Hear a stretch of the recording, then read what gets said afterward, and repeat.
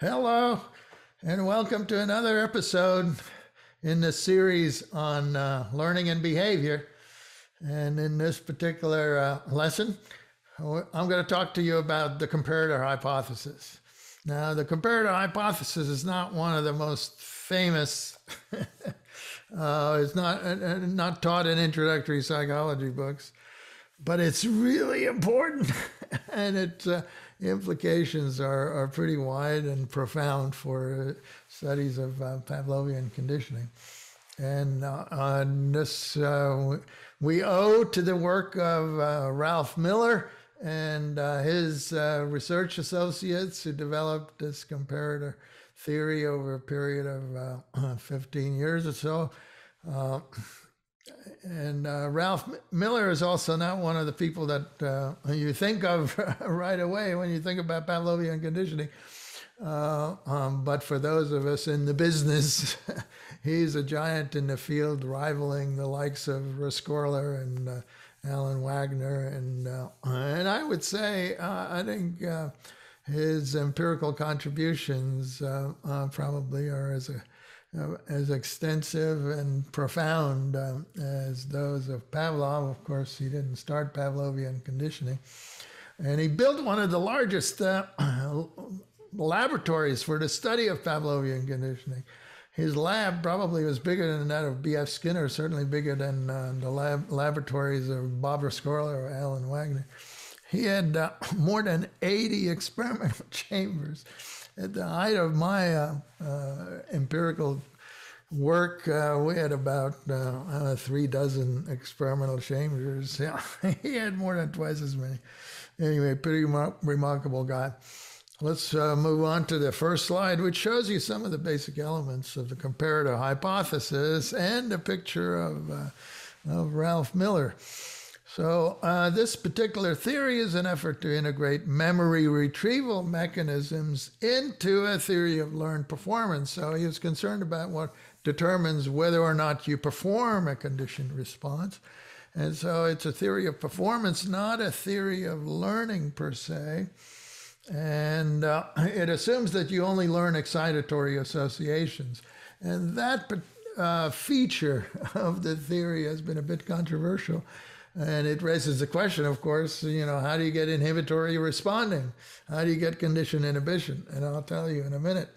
But let's look at the next slide, which outlines the key elements of the theory.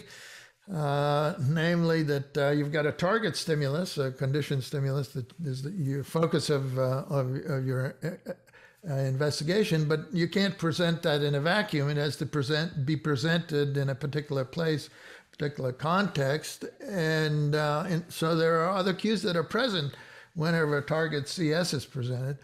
And the comparator hypothesis tells you that you have to pay attention to the conditioned excitatory value of not just the target stimulus, but also of the contextual cues in the presence of which the target was trained in order to predict what the nature of the conditioned response is going to be. And how those predictions are made is illustrated in the next slide. This is a relatively complicated theory, and so I want to start by showing you how it works in a picture, which I created. So the term is comparator hypothesis. So you're comparing two things, and so hence the scale with a balance with something on each side. What are you comparing? Well, you're comparing the excitatory value of the target CS, which is illustrated on the right side of the balance, and you're comparing that to the excitatory value, or how much conditioning has occurred to the contextual cues or other stimuli that were present when the target was trained. So it's the excitatory value of the comparator stimulus.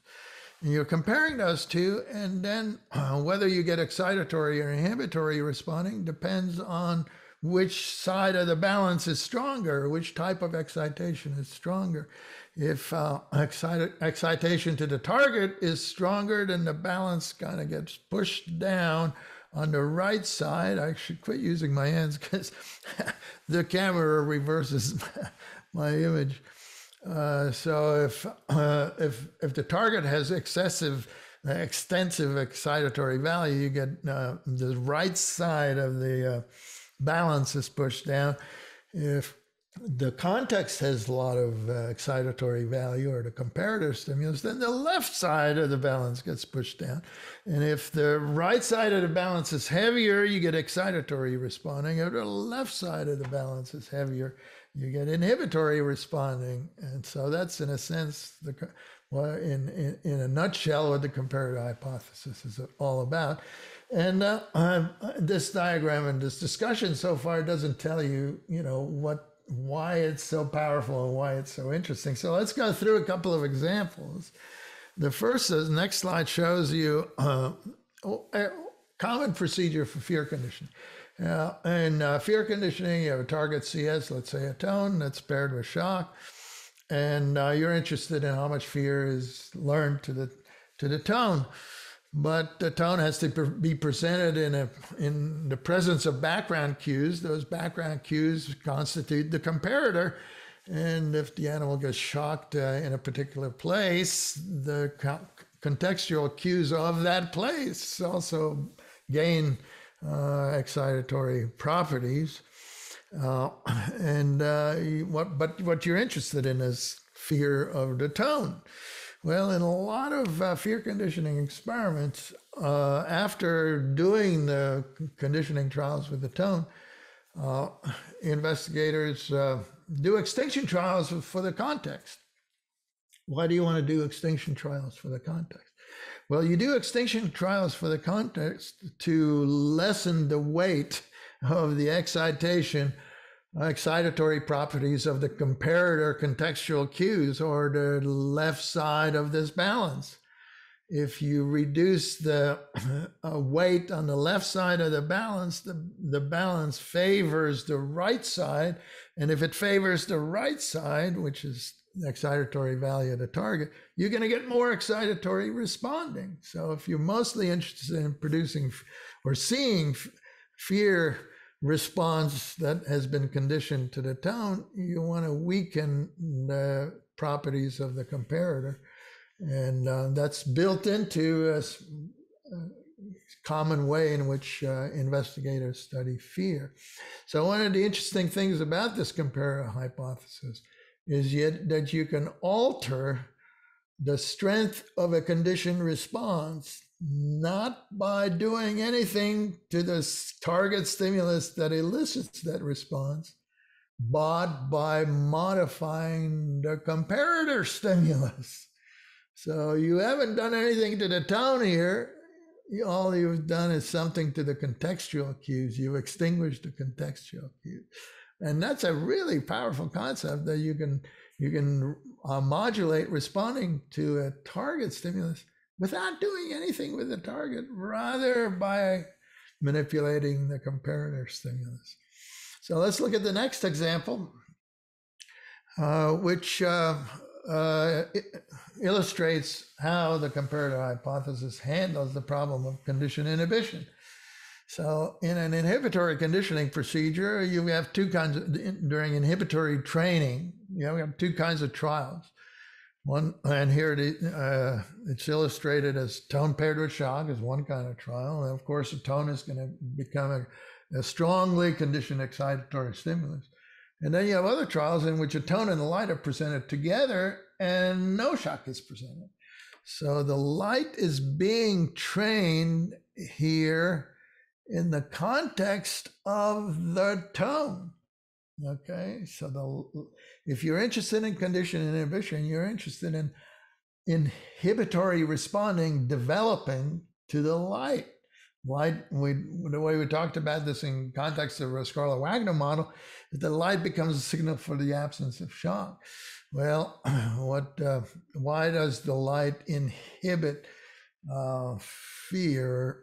The comparator hypothesis tells us what the mechanism is and what the mechanism is if you look at, so target is the light. What's the excitatory value of the light? What do we put on the right side of this balance? Well, there's going to be very little there because the light is never paired with shock. So it's going to have a very low excitatory value. What is on the left side of the balance? We're interested in the excitatory value of the comparator stimulus, the stimulus in the presence of which the light gets trained. What is that? Well, that's the tone. What is the excitatory property of the tone? Well, that's substantial because the tone gets paired with shock on other trials. So the left side of this balance is really heavy, which shifts that comparison shifts behavior towards inhibitory responding. If the left side wins, you get inhibitory responding. So how could we reduce inhibitory responding? We talked in the context of the Rescorla-Wagner model that presenting an inhibitor by itself doesn't extinguish the inhibitory properties of the light. How can we reduce the extent to which the light is going to be an inhibitor? Well, what we have to do is to lighten the load on the left side of this balance, decrease the excitatory value of the comparator, which means we have to extinguish the tone. So according to the comparator hypothesis, extinguishing the tone is going to reduce the extent to which the light elicits an inhibitory behavior. And that's a really powerful prediction, again, changing the behavior to a target stimulus without actually using or manipulating the target. You're manipulating the comparator stimulus. And this particular method of reducing conditioned inhibition has been verified. Comparator hypothesis is right on this score, and it's a prediction that a Rescorla-Wagner model can't handle. Okay, let's look at another example, which kind of it blows my mind even more. I mean, this is really pretty dramatic. And it has to do with the blocking effect. Just to review the blocking effect involves first training stimulus A in this particular diagram. So in phase one, you do lots of excitatory conditioning of stimulus A. And then you present A and B together, continuing to reinforce those trials or presenting the US. And you test stimulus B. And what you find is the stimulus B doesn't acquire excitatory or can't elicit a conditioned response. And we talk about condition responding to stimulus B being blocked by the prior conditioning of stimulus A. And this blocking effect was always considered to be a blocking of acquisition, a blocking of learning. And the comparator hypothesis and Ralph Miller and his associates tell us, no, it's not a problem of learning. The subject learns perfectly well to associate stimulus B with the US, but because stimulus A is the comparator, that prevents the observation of excitatory conditioning. So how do we remove this interference with the performance of a conditioned response? Well, the interference comes from the strength of the comparator. The strength of the comparator here is stimulus A. If our target is stimulus B, then B is being trained in the presence of A, making A the contextual or comparator stimulus. And A, of course, has tremendous excitatory property, weight, if you will, because of its initial training in phase one. So the left side of the balance is very heavy in a blocking design. And that pulls responding away from excitatory responding and in a direction towards inhibitory responding. And that's why you don't see an excitatory response to stimulus B. how can we reduce the weight on the left side of the equation? Well, the same strategy that we've used in the previous examples, and that is, in this case, the comparator is stimulus A. Let's extinguish stimulus A. What should that do? Well, extinction of stimulus A should reduce the weight on the left side, reduce the interference with excitatory responding, allowing the balance to shift a little bit towards the right, and which then allows you to see excitatory conditioned behavior. Pretty crazy, isn't it? And you wouldn't think this actually happens, but it does. It actually does. This is a spectacular prediction of the comparator hypothesis, one that Ralph Miller and his colleagues have shown to be valid. So I'm pretty excited about the comparator hypothesis. We may look at the next slide. And this shows some of the mechanics. It's a pretty complicated theory, and this is a simplified version, actually, if you will. But it talks about how a target stimulus is going to activate a representation of the US directly. We present the target, but the target will also activate the memory of the comparator stimulus, which in turn will activate the representation of the US indirectly through memory mechanisms. And the direct and the indirect activations of the memory of the US are going to be compared. And if the direct activation is stronger, you're going to see excitatory responding. If the indirect memorial activation of the memory of the US is stronger, then you got to get inhibitory responding. Anyway, it's pretty wild. It's spectacular. It's Ralph Miller, and I'm tremendously impressed. I hope you will be also. Thanks very much for your attention.